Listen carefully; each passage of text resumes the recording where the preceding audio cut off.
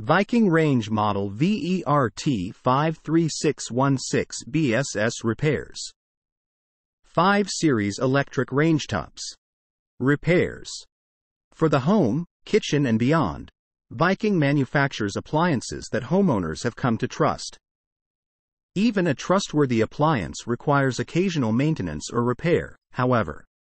If you're in need of Viking appliance repair from experienced professionals, your local appliance helper can help. The oven won't turn on. Your Viking oven won't heat up if it won't even turn on.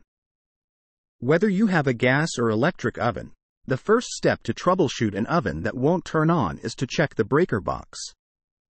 A power surge, for example, may cause the circuit breaker switch to trip by moving it to the off position.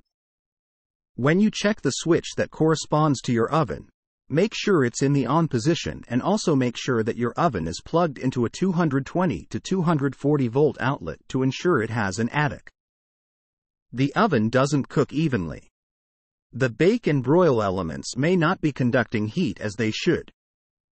Turn on the broiler and see if the element at the top of your oven is glowing with an even red color. Turn off the broiler and set the oven to a bake setting. Check to see if the element at the bottom of your oven has a consistent red color. If you see any breaks in the red color from either element, the faulty element needs to be replaced. The oven door won't close. It may be time to replace the door hinge if the oven door doesn't close properly. You may also want to check and see if the oven racks are correctly installed.